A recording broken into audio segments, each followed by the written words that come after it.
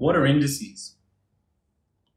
So indices are just a small number that goes in the top right of another number.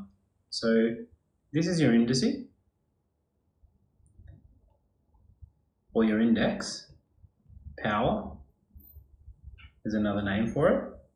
And this number here becomes the base. And what does it actually mean? So it means we're taking that base number and we're multiplying it by itself this many times. So you can see we've got 3 times 3. There's 2 3s because its index or power was a 2. And 3 times 3 is obviously equal to 9. One of the most common mistakes is 3 to the power of 2 equals 3 times 2 equals 6. We just proved that is not the case. That's a big no-no. So you don't want to be stuck doing that mistake there. 3 to the power of 2 means 3 times 3, and that's equal to 9.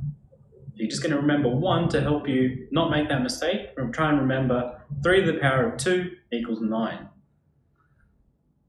So that means that, let's have a look. 3 to the power of 3, we're taking that base number, which is 3, and multiplying it by itself 3 times this time. In this case, 3 times 3 is 9, then 9 times 3 is 27. 3 to the power of 4, we're taking that base number, multiplying it by itself, however many times the power is. So this one's 3 times 3 times 3 times 3. We already know 3 times 3 times 3 is 27. 27 times 3 is 81. So here, we can call that being an index form, because it has an indice. And over here, we have expanded form.